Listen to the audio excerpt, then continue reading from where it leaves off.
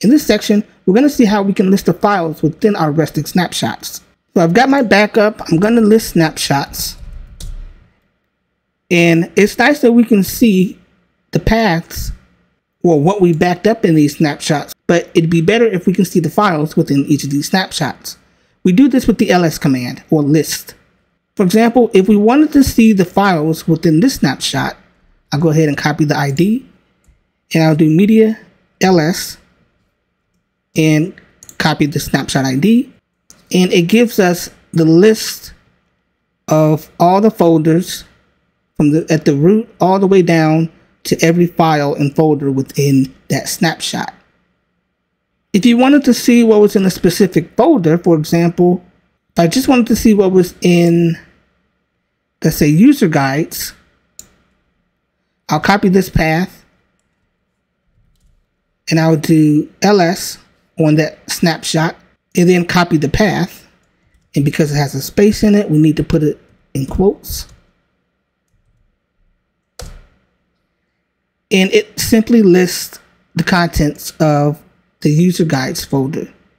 The latest snapshot ID can be used with ls. If I do snapshots and do latest, we'll do ls latest. It will return the files inside this snapshot, which is our latest snapshot. Likewise, we can apply the filter host, tag, or path as demonstrated in the last section. So if I wanted to see the files in this snapshot, the latest snapshot for my desktop, I could do ls latest on the host and it will list all the files and folders for the latest snapshot on my desktop. Likewise, if I wanted to see the files in my latest snapshot on my ASUS laptop, I could do ASUS laptop, and again, it'll list all the files in that latest snapshot. In addition to listing files, normally you can do a long listing with -L or long option, and this will provide you with the permission status of the file or folder, as well as the size in bytes and the date and time for the file. If you want a more human readable size format instead of these bytes, you can include the human readable option.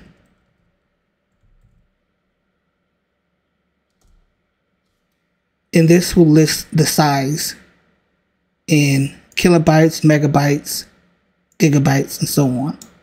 These paths represented in ls are the paths that you're going to need to use when you want to restore the file or folder, or when you want to list into a directory or folder, like in this case, where I just wanted to see what was in my music folder. We had to specify this path, which is not to be confused with the path listed here under the snapshots. The path under the snapshots command simply tells you what you backed up into the repository.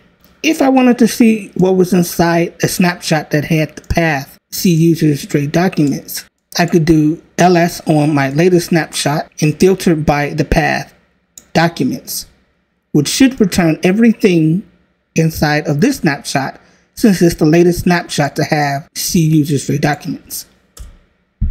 And it gives us all the files and folders from that snapshot. It can be a little confusing, but it is what it is.